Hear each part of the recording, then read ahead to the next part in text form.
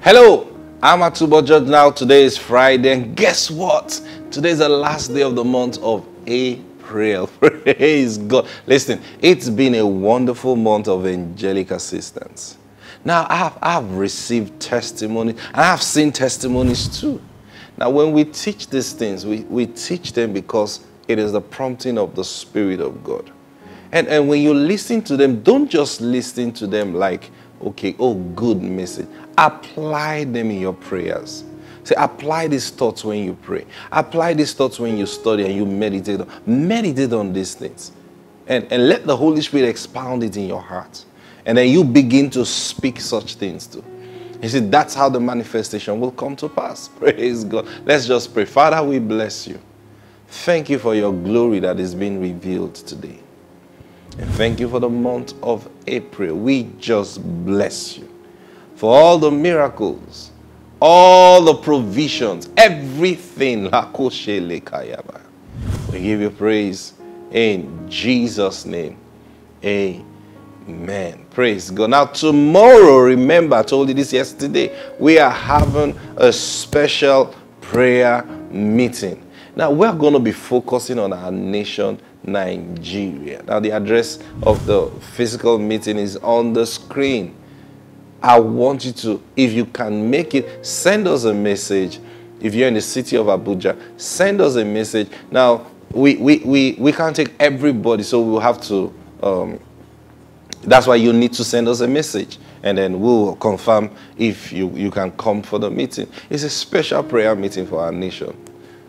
I wish I would say nobody should miss it. You see, but for serious-minded people now, I have to really say this. Serious-minded people. Your heart is connected to God for our nation.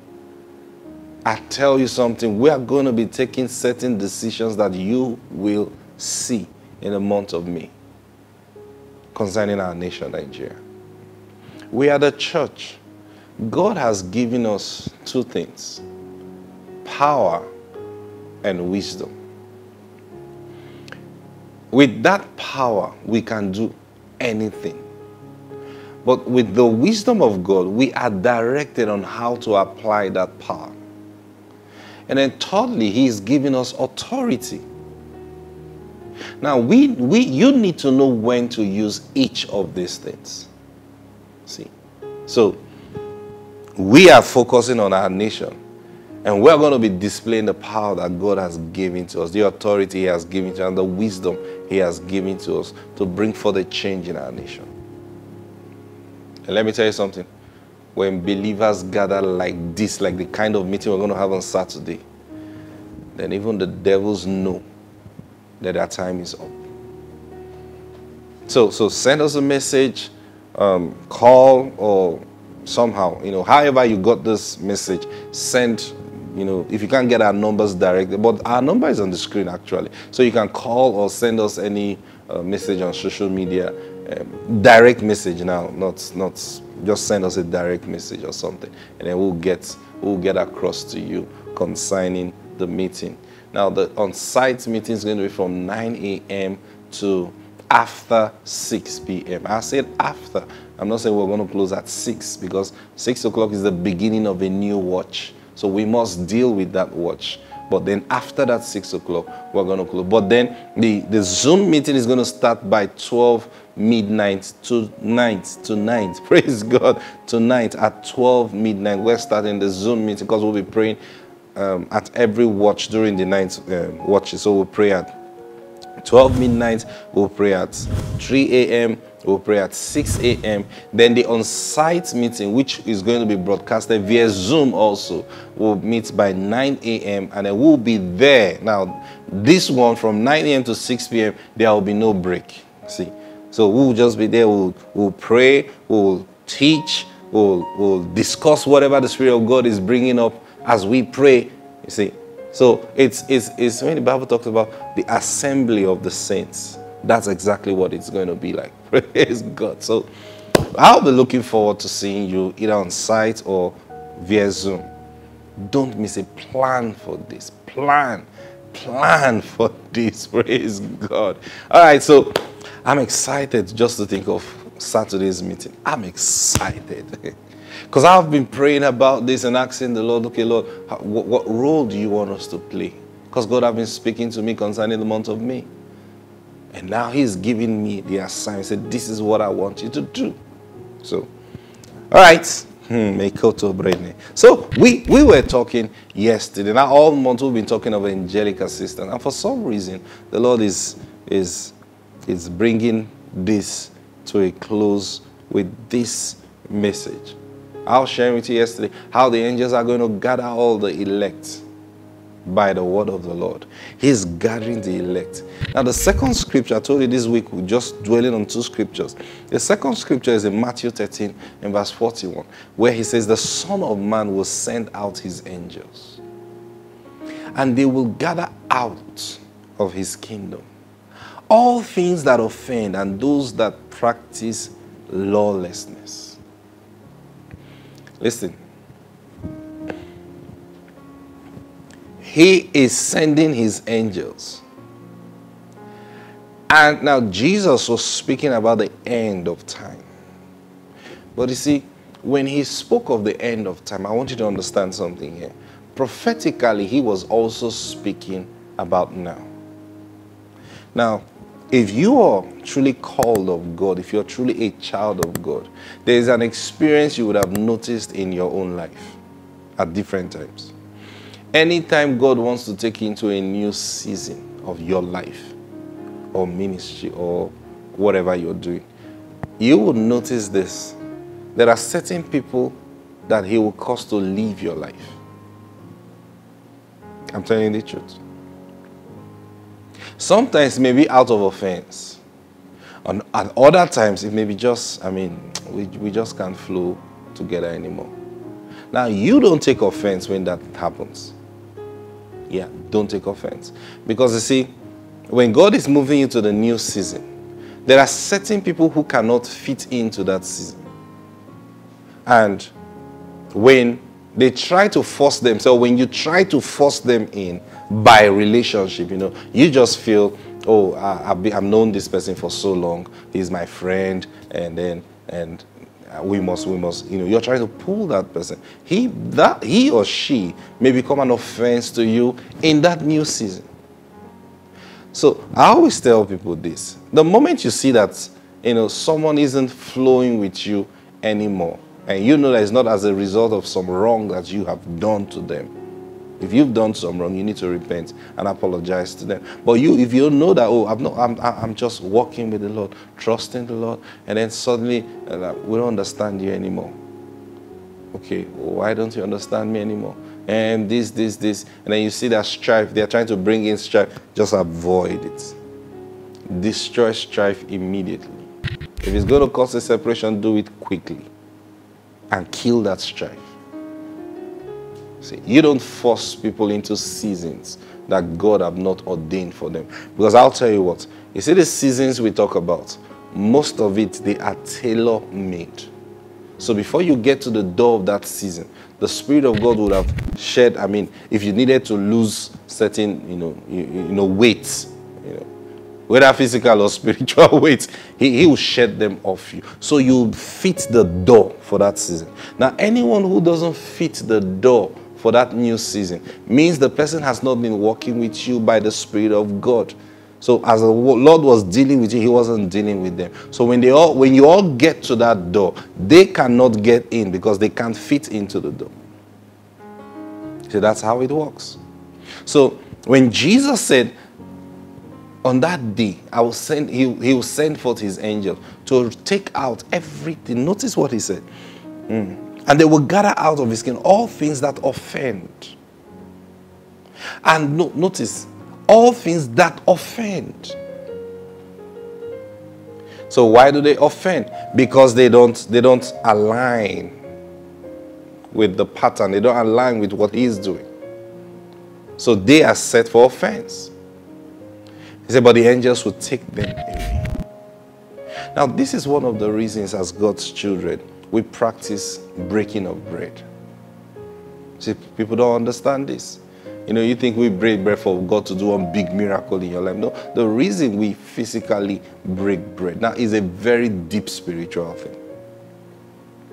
A very deep spiritual thing. But the reason we do the physical breaking of bread, I'll tell you why. It's because of the angels. Now, an angel will not just see you and know that you're a child of God. There are certain things that now, you see, that's why you see God give his children certain instructions and you don't understand why. Why would God suddenly say, you guys be circumcised? He told Abraham, circumcise every male child. And then he told them in the law, circumcise every male child. Why do you think God was doing that? Doesn't he know his children? I'm telling you the truth. It is because of the angels. He is putting a mark on you. Why did he tell them to put a mark on their doorposts when they were in the land of Egypt, over in Goshen? He said, put a blood stain on the doorpost of your house because of the angel. Because of the angel. So when God gives these instructions, he is mindful that the angels need to see the physical thing, because that's how they operate. So when God says gather together, for example, reading in the book of Acts, you know, the disciples, they used to gather together Sunday evenings to break bread. Now, why do they do that? They understand what they were doing. So when the Bible says, don't forsake the gathering together of the saints, why did he say that? Some people don't understand. Yeah. You think it's just to be counted as a member of the church. No, when the saints gather, now by the way, that scripture was not specifically referring to attending church Sunday service in church. I want to clear that from your mind. See, I'll tell you why he gave us that instruction. The gathering together of saints doesn't necessarily mean going to church on Sunday morning. But what he's telling you to do, make sure you find yourself always in the company of believers. So we equate that company to be the church gathering. But this is the truth.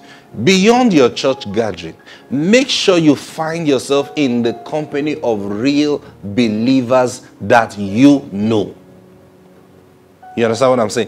Find yourself in such company. You know why? Because when that company gathers, something happens. There is a communication.